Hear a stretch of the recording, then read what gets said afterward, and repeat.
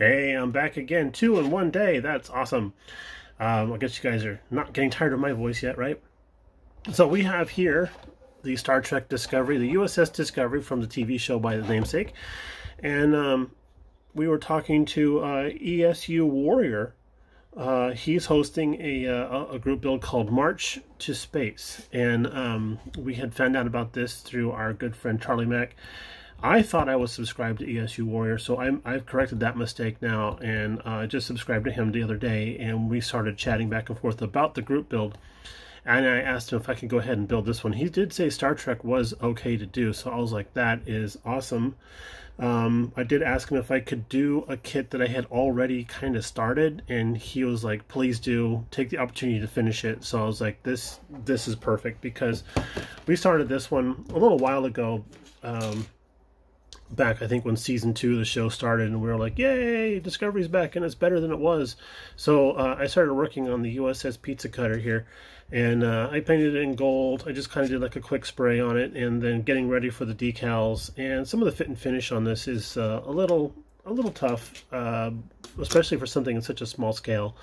So I didn't want to press everything into place quite yet, because we have to disassemble this dude for decaling, and it does have what they refer to in the sci-fi world of decaling as wallpaper decals. So I in my hubris, I cut up the box and set it all aside, but I cut off the panels and stuff, because the panels are the decal guides.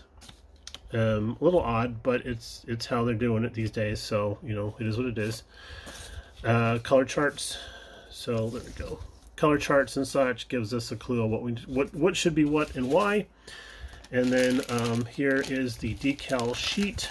Holy sheet, it's decals. So there are 2 of them, A and 1.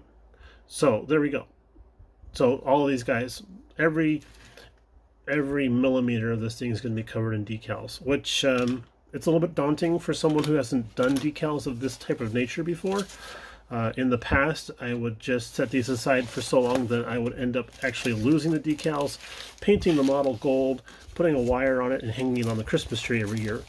So Mrs. BG said that if all else fails, this year we'll have a Discovery tree topper. So we'll see how it goes.